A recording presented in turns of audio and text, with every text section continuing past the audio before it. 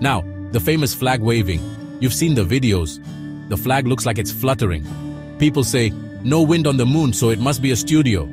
But NASA's response? There's a horizontal rod holding the flag up. When the astronauts twist it into the ground, the fabric moves and ripples. And with no air resistance, those ripples keep going. It's physics at play, not a hidden fan. What about the shadows? Critics point to weird long shadows and ask, isn't that studio lighting? NASA explains.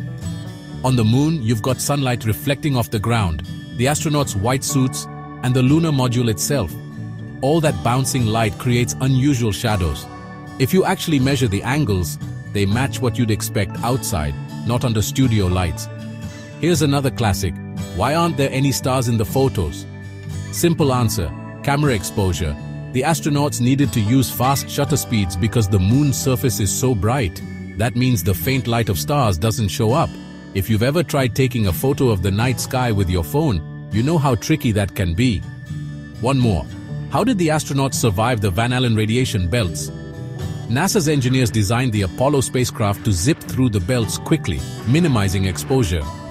The total radiation dose was actually pretty low, like having a couple of chest X-rays. Not exactly superpowers, but definitely survivable.